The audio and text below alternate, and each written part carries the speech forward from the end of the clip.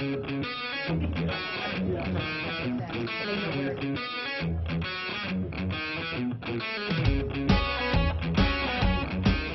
most definitely believe that Serena Williams will take the tournament by storm. She is playing phenomenally. Actually, last night, Victoria Azarenka said she's probably playing the best she's ever seen her play. So I have a really big feeling that she's going to come back. She's going to take it by storm, and she's going to be back to her former glory.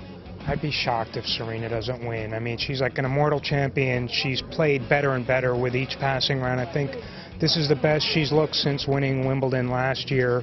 You know, to beat Azarenka in a quality match the way she did, I'd be shocked if she... It's her tournament to win. I'd be shocked if she doesn't win it. On the women's side, I think, you know, I don't think you can really look past Serena. Obviously, she was excellent yesterday, and just the power and her being back in New York as well. I don't think you can really look too far away from her. The men's is always kind of tricky, but, you know, Novak Djokovic has been playing so well. But, you know, I have a feeling Roger might come in under it. I know he's kind of the dark horse, even though he's been one of the top players dominating. But I have a feeling he might come in and win this tournament like he's won so many times.